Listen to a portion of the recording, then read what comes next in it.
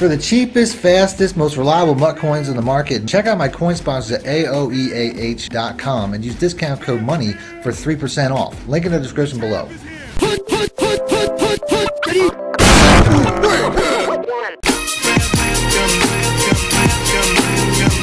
Welcome back, Money Team. This is Mad Money Shot. Snip of the Mad Cheese as always. Got some plays for you guys today out of my Raiders offensive ebook. I haven't put out a ton of plays from them lately, but since the November patch came out, I had to go through all my old books and update them with a ton of new plays. And the play I'm going to show you guys today probably is the glitchiest one. It was one of the better plays pre-patch, but to me it's like one of the meta one-play touchdowns post-patch. I mean, you can score against any single defense in the game with one or two adjustments depending on what you're looking at. And it also has a ton of great, supporting plays, which I'm not sure if I'm going to show in today's video or if I'm just going to have my ebooks and on my Patreon I'm going to join that community tab, depending on how long the video goes. But as always, if you guys want to see a full breakdown of this offense or more Raiders stuff, let me know in the comment section, hit the like button. Other than that, let's go and get right into the formation. The formation itself is the gun bunch TE. The play itself, I'm going to be focused on most of the time when it comes to this particular video, is going to be the PA boot over. Like I said, this is one of the meta plays pre-patch, but to me post-patch is even better. I mean, there's not a ton of great concepts when it comes to bombing up cover 3 right now, but this particular play you can score against just about any single defense in the game. I really find the best way to run this would be the inside switch, the inside zone, the halfback off tackle, and the PA boot over. Those would be the 4 plays that I like to run the most. So I'm gonna go ahead and pick that play first. Then on the defensive side, we usually, like I said, I'm focusing on cover 3, but we're gonna start off with cover 2. Now, as always, this video is brought to you by my coin sponsor, AOEAH.com. If you guys want to get your MUT team up and support this channel at the same time, all you have to do is check them out. Link in the description below and use discount code MONEY to get 3% off what's always guaranteed to be the cheapest coins on the market. Now, as far as this play goes, pre-patch, all I ever really did was put the A route on a streak. Now you can see they messed up the last patch, I think the October patch, they messed up how this streak works, but this is still a good play. I mean, you can run it like this and you can see these crossing receivers, you could still get like really nice gains. Typically that receiver is going to be your biggest play, but ultimately why do that when you can score one play touchdown? You can do this. Like I said, this is something where I still highly recommend it, but I could score a one play touchdown against just about any single defense in the game now just by putting this A route on a fade.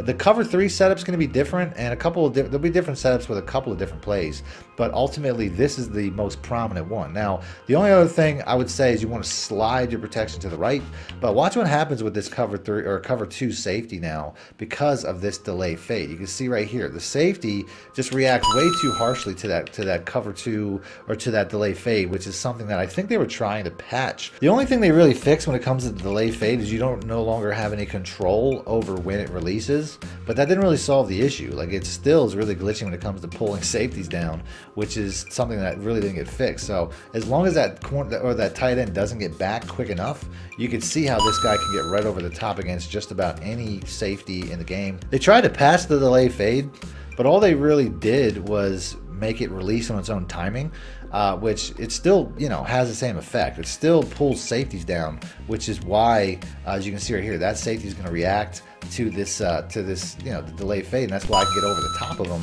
with a fast enough receiver. Now, that was a little bit closer than I would like. Like I said, it really depends. This can be a little bit hit or miss as far as when that safety or when that delay fade releases. Like right here, it didn't release at all. So you can see I'm going to get much more separation, but it's something that can be an easy one-play touchdown against any cover 2. And that includes cover 2 man. So let's go and let's pick that. Going to have the exact same effect.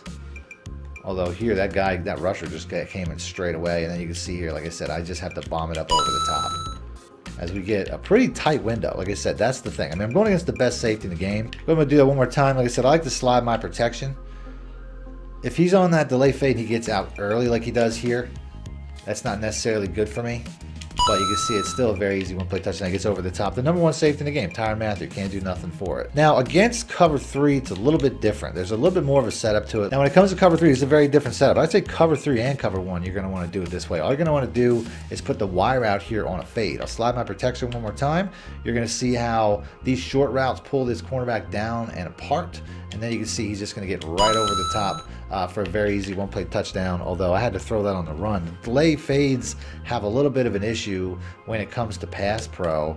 I could also block my running back. I don't really need him doing that, but I do like how it kind of pulls me in a direction, like in like a sprinting direction across, because I like to get out there anyway. And then you can see, like I said, very easy one-play touchdown against cover 3 and also cover 1 man. Against cover 1 man, I'd run it the same way, but you don't really need to do anything against man coverages. You could just leave it as is. Man 0, cover 1 man, I would say they both have the same effect, but I like that streak pulling that safety back, and then you can see it just makes it a lot easier to get across the formation. So cover 0, cover 1 man, that'd be the same setup as cover 3.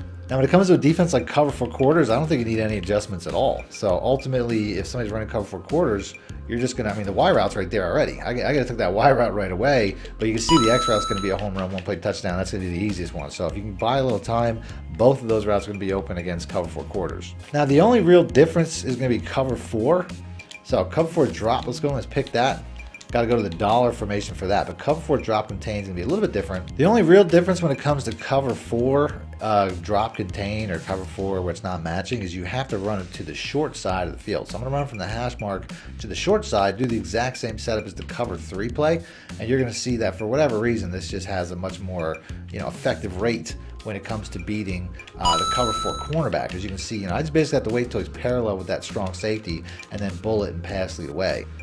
Like I said, this here, I'm waiting for this guy to basically go right for that strong safety. And then when I bullet and pass lead away, you can see, I mean, it looks like if he's going straight back, I have no play, but he's not. He's crossing his back. So the second I bullet and pass lead away, I just have to click on and sprint away for the throw, and you can see I'm always going to get separation. So I'm going to do that one more time. I can block my running back. I don't really need him doing that, but the play action, I do find like the play action is helpful. So I'm going to do that one more time. Like I said, just fade this Y route. Basically got to buy time. Wait for this X route here to cross. There you can see I actually got past them, which sometimes will happen. I think the play action helps when it comes to bringing those cover 4 safeties in, because ultimately, typically cover 4 safeties play down. If I watch the replay here, he probably bit on that play action. So this is something where, like I said, they don't typically go straight back like cover 2 safeties. So the play action helps a little bit. So I'm going to end the video there. I'll have the rest on my Patreon, on my Join Now Community tab, and in my ebooks. If you guys want to see a full breakdown from this offense at a later date, hit the like button, let me know in the comment section. Other than that, thanks for watching, man. Shit out. Need more help or just want to show your support? Then head over to my Patreon and join my team, where you can get exclusive content like ebooks and bonus plays, as well as early access to my vids and more. Link in the description below. Thank you.